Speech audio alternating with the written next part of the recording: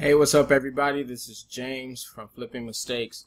I got a question not too long ago about how to use the data you find from driving for dollars to actually reach out, maybe send a letter, probably find a phone number to someone who you want to buy their house. So I decided to jump on here real quick and actually show you how I do it, specifically in my market. It's not that difficult. I'll take you through two ways, one using RedFin, another using the GIS system. The GIS system is something that is available in any market, no matter where you live. For Chicago and other markets, RedFin does a good job of showing us the information we need to be able to do the same thing. So let's go and let's jump in. All right, so I'm gonna use one of my houses just so the information is kind of, I'm not giving away folks deals. But let's put in one of the addresses to one of the houses I currently got at 11039 South Emerald. So on Redfin, when you actually pull this up, what you're actually looking for is the PIN number. It's the property identification number. You can find this at a variety of different sites and different things. I've just found it in the past easy to get it from Redfin. It's in the public facts section. And it's the APN number. That's typically the PIN number. What you'll want to do is just copy that. Once you get that, you can actually go to your favorite search engine, and then you'll want to type in your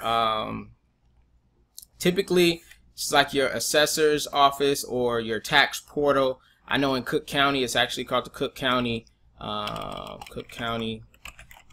tax portal. Their website is the easiest to look up this information. So it's right here, Cook County Property Info. And they've recently updated their site to where you can literally just type in the address or the PIN. The PIN is a little bit more specific. Sometimes you got to be really careful in how you put the address in. So instead of wasting time trying to figure out how they want to see the address, I just get the PIN. And then here it goes. So you see the property address is right here. They got a little picture of it, what it looked like before we got it. And then you see the mailing address, obviously, is I Got Rehabs. It has everything there. It kind of lets you know all the tax info, if there's any exemptions. It even lets you know some of the deed situations. So we got a deed and trust, and we got the trustee deed, the mortgage. So that kind of lets you know what's going on there. So you're like, hey, but James, Redfin is not available in my area. If it's not available in your area, I do definitely feel sorry for you, because it's an amazing website that we use every day. But what you'll want to do is search for your county. So I'm in Cook County, and then type GIS. So GIS is what I guess is right here, Geographical Information Systems, and typically it's going to be one of the first links or so that comes up. And what you can do using this, you can actually type in the address. Sometimes the address works, kind of like the other thing I was at. It doesn't always work. But if you type in the address here, 39 South Emerald Avenue. Oh, they got autocomplete now. They're stepping up. So that makes the address work a lot better. Hit accept, just accepting their terms and conditions. And then it goes right to the property. It's right here. Here's the pins. Here's the pins of all the neighboring properties. But you also see the pin over here.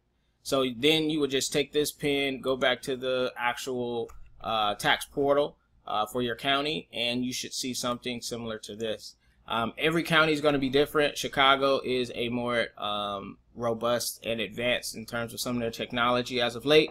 So you may have to call up there to the tax office or go in to get some of this information. But the biggest thing is, if you're driving for dollars, you get 20, 30 different properties.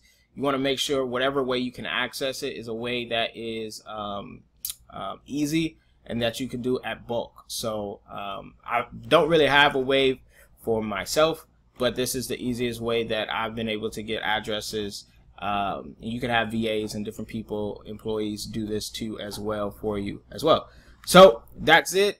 Two different ways on how to look up the mailing address when driving for dollars or just trying to find different properties out there that you don't know who actually owns it.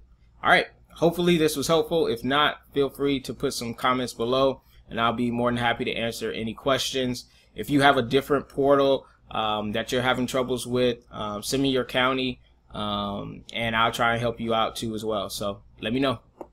See ya.